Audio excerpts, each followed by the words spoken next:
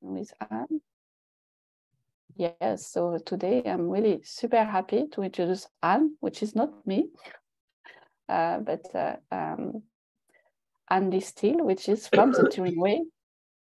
And I think I was reading your CV and I was like, wow.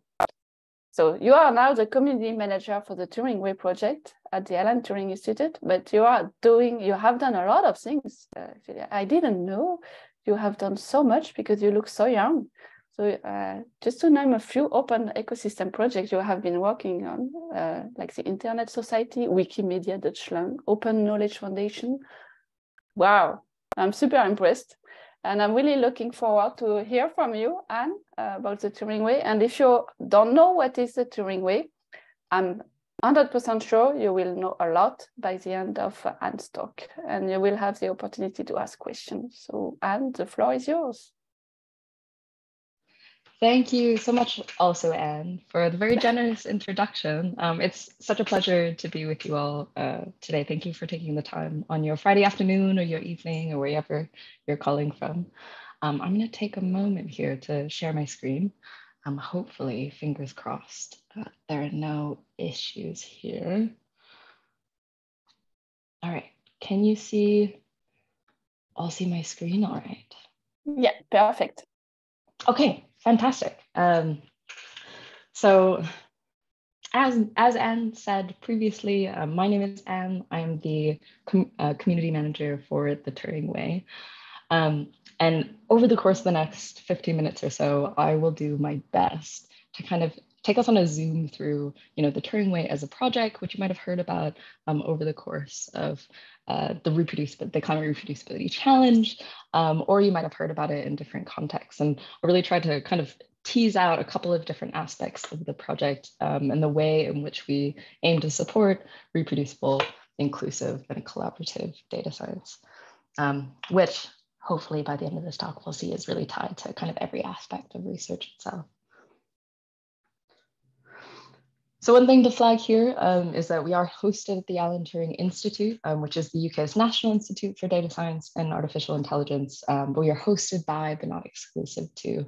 Again, the Turing Way as a project and as a community really collaborates with researchers and experts really all across the world. And while we receive resources and support and personnel, such as myself, from the Turing, we're a part of a much broader ecosystem and network of folks that extend far beyond the UK. And so, of course, I think I'm kind of preaching to the choir here, but we kind of have to, in order to talk about the Turing Way, kind of take us back into the beginning of the kind of foundation of where the project started, and then maybe take us into where we are now and how it's expanded over the course of the past 4 years that the Turing Way has been around. And don't worry, if you don't know what the Turing Way is yet, we'll talk about it in a second. So the Turing Way as a project really kind of emerged around this time of really the crisis of reproducibility in science. So as you know, really kind of pushed back or created a kind of crisis of trust in the research process itself. And it was initially very much associated with the fields of psychology and medicine, but it's pervasive across many scientific fields, including that of climate science. And there are many incentives and structures that enabled and perpetuated this crisis of reproducibility, such as the pressure to publish or perish. But maybe one upside of this crisis is that it has very much fueled the open science movement and really enabled it to kind of catch on steam, as we've really very much seen over the course of the past couple of years. Really with this need of making science reproducible, ethical, open for more folks. And we've really seen those questions around reproducibility, interestingly enough, also being applied within the AI space, which has really, again, become much more visible over the course of the past number of months. Again, preaching to the choir here, but reproducibility being when the same analysis is applied to the same data, it should give the same result. And this is to be distinguished between the process of replicability, robustness, and generalizability of one's data. But it was really kind of amidst these questions of, amidst the need to make these distinctions, right, between reproducibility and replicability and generalizability, for example, that Dr. Kirsty Whitaker, who is the program lead of the Tools, Practices, and Systems program, really gathered together a kind of group of allies, both within the Turing and externally, to really ask, is there any space or any place where these best practices could be contained, or really any place where we could co-create these kind of guides together, or these collect these best practices together around reproducibility amidst this crisis. And from there, the guide for reproducible research emerged that really contained everything from practices around the different tools that you might use in order to enable reproducible research, the types of working practices that may be needed, what reproducibility might even look like, and the charts that I showed you earlier. I'm really trying to kind of tease out what responding to this crisis of reproducibility might look like, what a set of resources might look like to support that could be. But it soon became quite clear that you really couldn't talk about reproducibility without talking about many other aspects of science, about the research process, about who might be involved, about the foundation of how you're working with your data, about your team, about the collaborative practices that you use. And it was really with the addition of Dr. Malika Sharon, who's the community manager before me, now a co-lead of the project, that really saw the Turing Way expand into not just one guide for reproducible research, but really into the 5 different guides. So you see this guide for reproducible research emerge, a guide for project design emerge, for communication, for collaboration, for ethical research. And alongside that, a kind of meta guide called a community handbook, really emerging to kind of collect the practices that were being used as a community so that other folks might use it across this kind of broader open ecosystem. So you really see the Turing Way, which are now kind of beginning to unpack, right, as a series of guides related to open research, really becoming a collection of guidance made by and for folks that work with data. And something that we're increasingly saying is that, the way, it's not a Turing Way, it's not a best practice actually per se, but rather it's a journey, it's a set of rules, it's a set of practices that we are co-creating, documenting together. And this one kind of way of reproducibility has become many different ways of collaborating and doing open research together. But we're going to take it a little bit further here, because over the course of the past 4 years, we've really seen the expansion of this project and of this community grow to over 400 contributors and over 400 computers that contribute to the Turing Way, as well as increase in the number of folks supporting the project in an operational way. More than 30 folks doing that. Been very lucky to receive a couple of awards, be cited in articles, be replicated and in different forms, and to really support, again, a much broader ecosystem of folks who are already working on these issues and working alongside them, again, contributing to a much broader ecosystem. And really, if there's also one thing that I'll flag here, is that all of the images that you're seeing throughout this presentation are all available for download and use on Zenodo. They're under a CC BY license, so you're free to use it for your own work as well. And we've seen that that has enabled other folks right here on the corner to be able to use these resources for their projects as well. But over the course of this expansion of the 4+ years of the Turing Way, being a kind of collection of practices used in open resource research, we've really seen it become a global resource. Over the course of the past year, we've really seen that the Turing Way has actually been accessed in almost every country except for 4, which is a sign that, as we've been able to collaborate with folks to be able to collect resources, collect best practices, collect and bring together folks from across different domains to be able to document practices that work for them, we've become this kind of global commons, global knowledge commons for people to be able to contribute to and co-create a resource around their needs and research.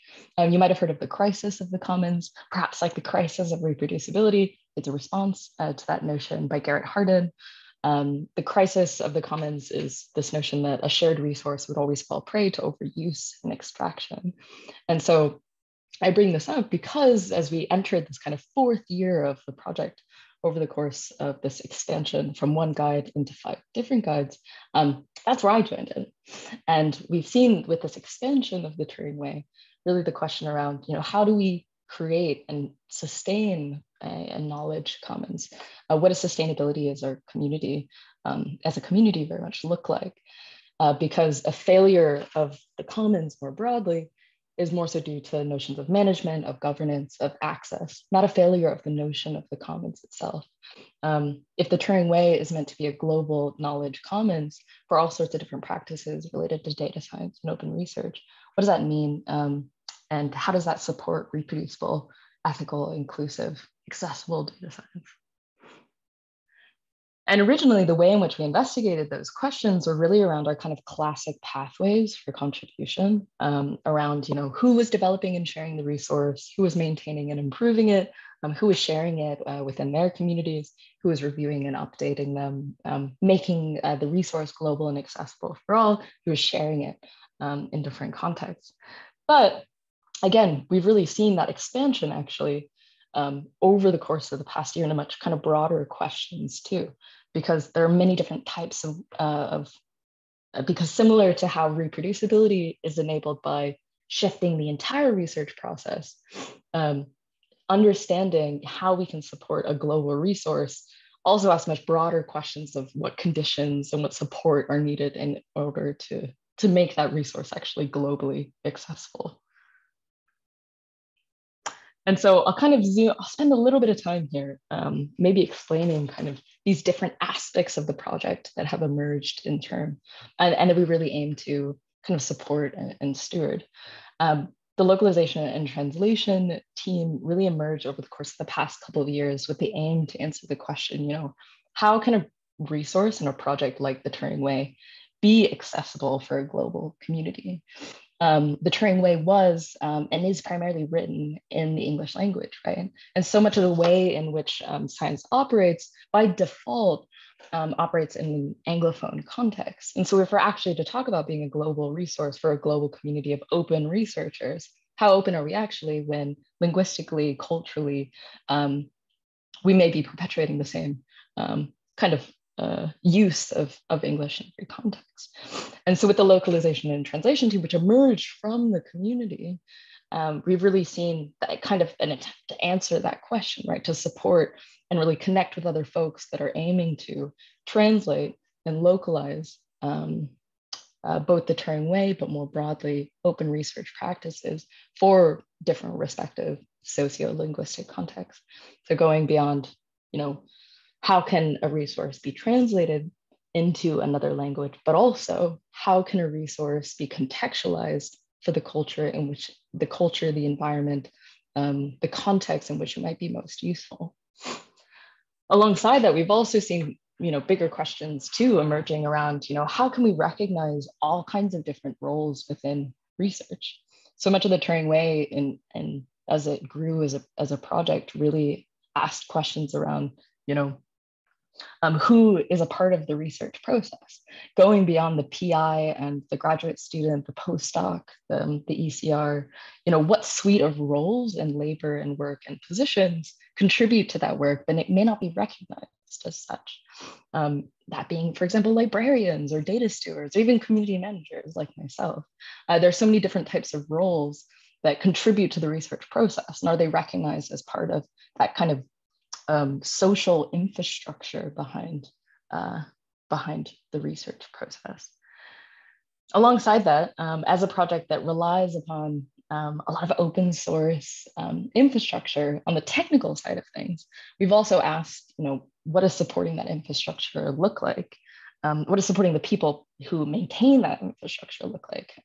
We're an open source project. We build upon and use GitHub. We host all of our resources there. We're hosted on JupyterBook. But again, the question of support is really one that extends much more broadly into the open source ecosystem. There are packages that we use as computational researchers that have maybe one maintainer who may be burnt out, stressed out, maybe overstretched in their different contexts. And again, if we're to ask, how accessible are we as a global community? How can we not contribute back to that ecosystem that we ourselves rely upon? And I'll kind of zoom through a number of these, but the Practitioners Hub, which really is kind of being incubated and started in 2023, ask questions around how do we collaborate with industry, how do we connect researcher perspectives to industry perspectives, to topic-specific fields.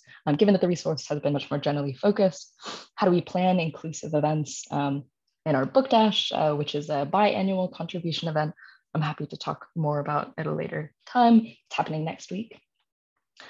We're also asking questions, on the contribution side of how do we make contribution to the project too easy not to do as it has expanded so much?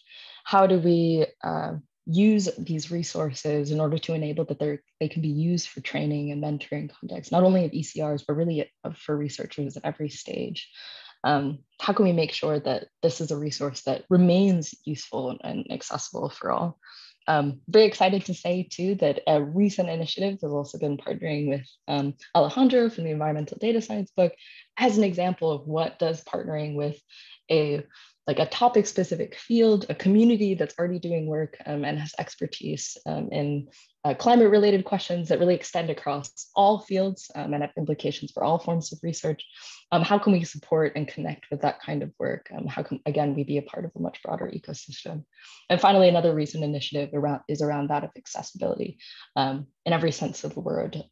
How can we, as a web-based resource, be something that people can access, whether through screen readers, whether using any type of technology that might be available to them or not, right? How can we actually, again, be a resource that is globally accessible, available, and able to be contributed to by folks that have all sorts of different lived experiences and ways of existing, and how can we enable and support that work to contribute to the Turing Way? So, with all those things that I've thrown at you about, the questions that we're asking within the community, creating a kind of knowledge commons that is able to address these really complex questions, right, that go beyond research to perhaps even our societies at large, really requires on a fundamental level kind of changing research culture. And the kind of first step for us for that, in that sense, has been, an acknowledgement and recognizing these different types of questions that have emerged within the community more broadly, these different types of questions that have emerged within within the project, and extend them outwards to support that kind of work. But recognition is only the first step. Acknowledging that type of work is only the first step. The kind of second step after that, right, goes beyond to, what does sharing decision-making power look like? What does open leadership look like as a project that actually aims to go beyond recognizing the different types of labor within a project to providing resources, road mapping, roles, support to enable that work to happen on folks' own terms and in their own expertise and lived experience.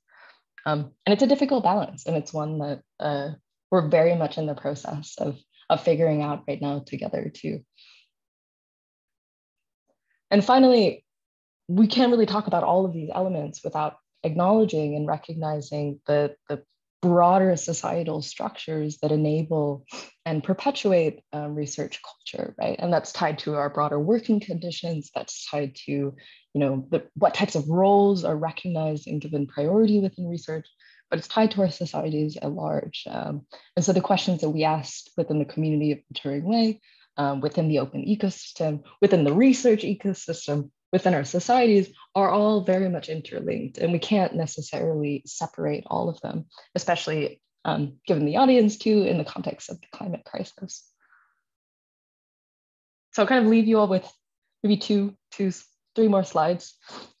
So much of answering these questions around how we sustain and maintain the community, how we enable reproducible, ethical, open research really aims to move at the speed of trust, the trust of folks within the community, the trust of folks who maintain the resource, who use the resource, because having a global collaboration in any context takes really intentional care.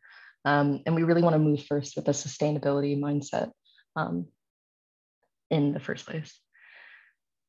Secondly, an invitation to join us at some point. We'd love to see you at one of our community calls. I will plug the collaboration cafes that happen on the first and third Wednesday of the month, which are a really wonderful space where you can meet many different folks from across these communities that are emerging within the project. Meet some nice folks. Maybe you participated in a style of open event online that you might not have previously. We also have a translation co-working call that happens on Tuesdays, and a number of emerging calls as well around topics of infrastructure maintenance and accessibility that are being incubated and will be made open shortly, as well as finally participation perhaps in the outreachy program or the book dash, our biannual kind of contribution sprint.